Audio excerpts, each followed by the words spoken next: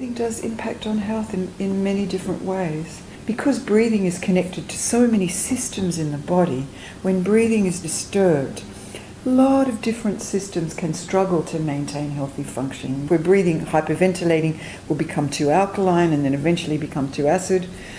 Then the way oxygen is taken up can be affected by hyperventilation.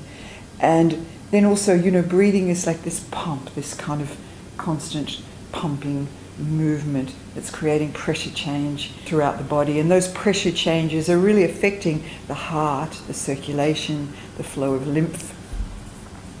And then because breathing is also attached to other systems, like for example the digestive system. So if you're not breathing well, if your diaphragm isn't functioning well, if it's in the wrong position, that can contribute to reflux and to digestive and gastrointestinal problems. Breathing is the most common way that people will regulate their state. They'll self-regulate for arousal or stress or mood.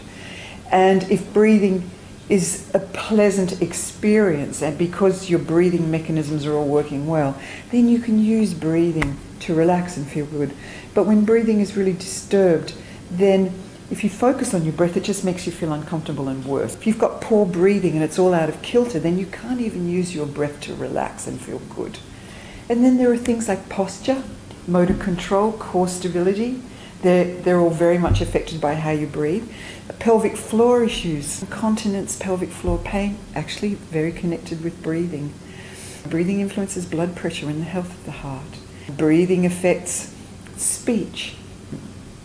There are all kinds of voice problems that are all come back to breathing. So breathing is a lot more important than a lot of people realize.